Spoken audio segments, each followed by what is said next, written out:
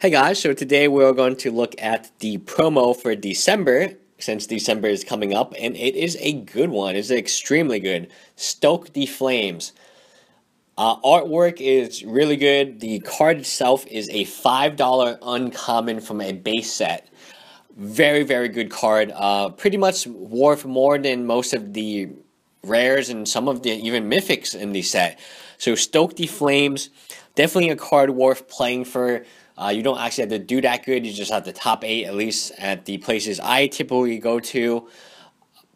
I would definitely trade for these at probably $5 to $8. You get value. So assuming that the place that you play Friday Night Magic, which in my case there's not that much competition, you at least get your $5 back if you don't win, and all you have to do is top 8. Fantastic card, a very good promo, and a good choice. I mean, Stoke the Flames does have modern playability.